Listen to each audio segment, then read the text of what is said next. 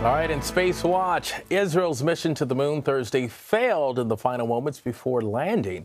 A small nonprofit called SpaceIL organized the mission, which cost about $100 million. And despite a somewhat somber mood at the command center, the team remained optimistic. Newly re-elected Prime Minister Benjamin Netanyahu was also there. Let's take a listen to the final minutes following the crash. The main engine is back on, but we have lost communication with the spacecraft.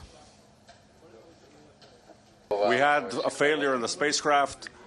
We unfortunately have not managed to land successfully. If at first you don't succeed, you try again. All right, joining me now from the Kennedy Space Center in Cape Canaveral, Florida, is CBS News space consultant Bill Harwood. Bill, good to see you.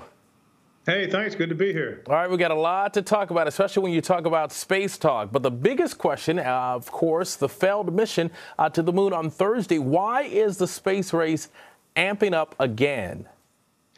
Well, you know, it's really interesting. In the case of Israel, they were originally competing for something called the Google X Prize, which was trying to encourage private industry, smaller groups to send spacecraft to the moon as part of a competition.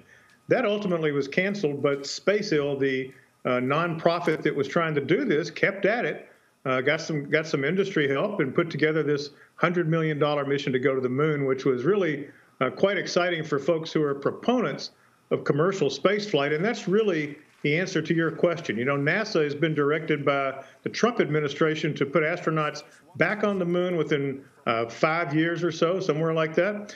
And NASA, of course, to do that, wants to involve much more private industry, much more of a commercial effort.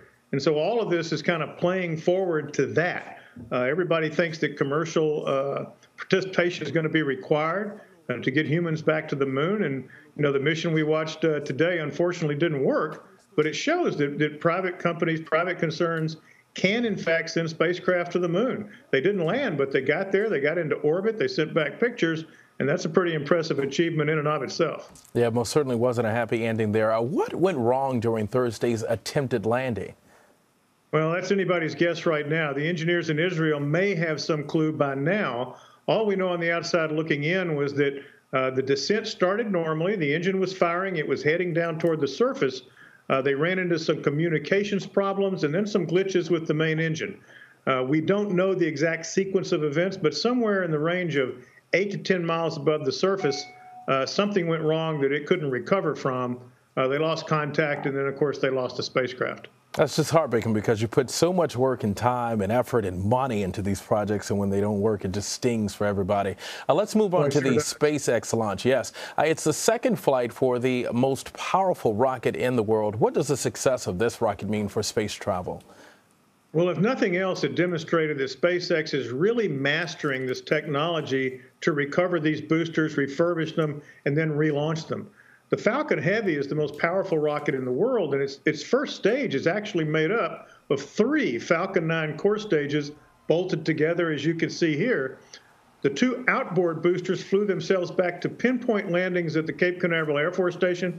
I got to tell you, I've watched a lot of launches, but it's extraordinarily impressive to see these 2 rockets coming down side by side, executing these synchronized landings, if you will.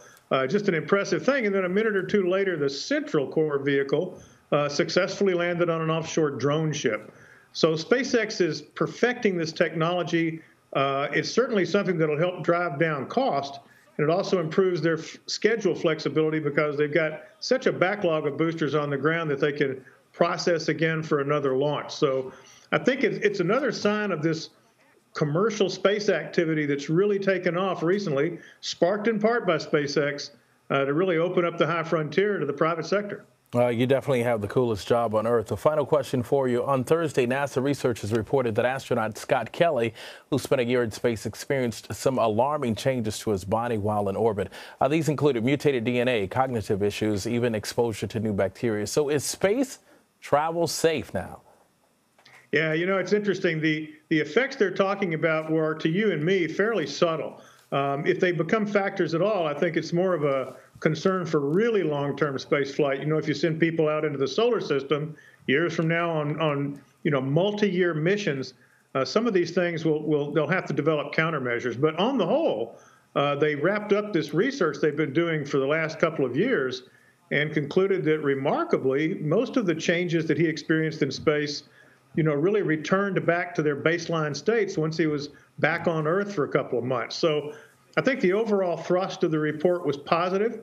There are things that are concerning that are going to have to be dealt with, but I didn't see any showstoppers for future long-term exploration.